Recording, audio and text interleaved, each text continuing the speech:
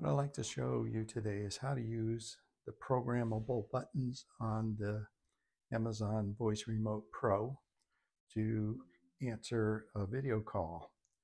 Now, what I have set up here, I have my Fire TV Cube and the camera, and this is, let's say, my son's device. And I'm going to place a call by just pushing one of these buttons, which I've set up. I'll show you what that looks like in a minute. Just give it a quick click. You can see it's calling out. And here I'll be my son answering the call.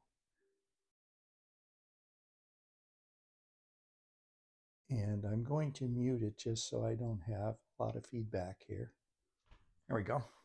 Okay, so I can see them being me over there, but they can't see me yet until I push this second button,